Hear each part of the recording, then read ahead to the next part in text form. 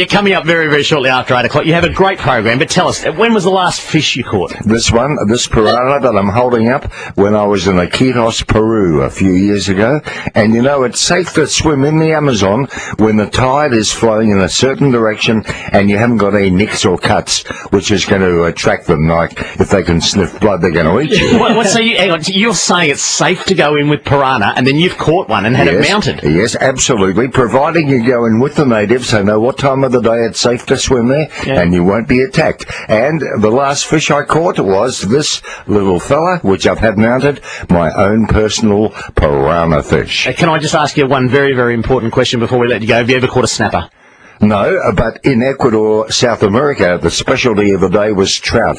At every meal, breakfast, lunch and dinner, have some trout, baked trout. Local trout? Yeah, local trout, yes, really? From the tributary. And piranha snap, that counts. Okay, well, my second question, have you ever caught a fish outside of Ecuador then? No, I do all my fishing there.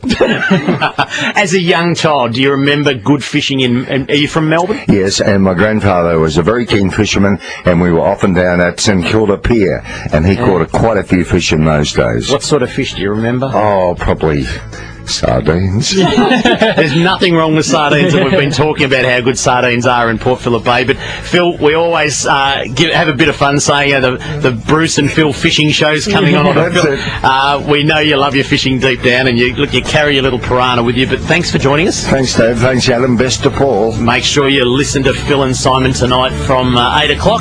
It's a great show, and I'm sure they're going to talk about fishing because Phil's got his little piranha in his hand. This has been 3RW Fishing.